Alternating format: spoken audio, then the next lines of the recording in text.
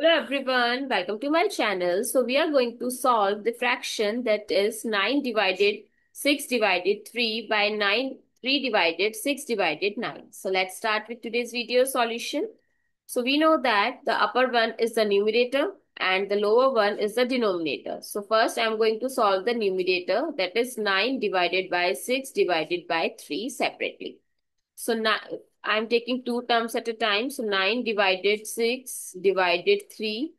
So this give us, when we divide it by 3, simplest form. So it's 3 by 2 divided by 3. So here I am going to use the KCF rule, which says that you have to keep the left hand side digit, that is 3 by 2. C stands for change the symbol to division to multiplication, and F stands for flip the right hand side, that is 1 by 3. So we will cancel out this, we get 1 by 2.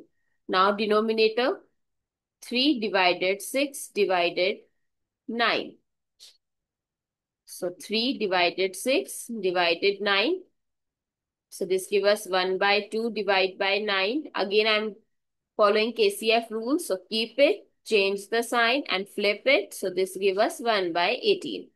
So our numerator is 1 by 2 and our denominator is 1 by 18. So if we have four terms in fraction, you have to multiply the inner ones together and outer ones together. So this becomes 1 times 18 by 2 times 1. So this gives us 9. So our final and correct answer to this fraction is 9.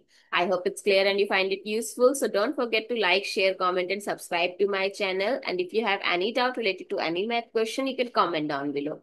Thank you so much for watching this video.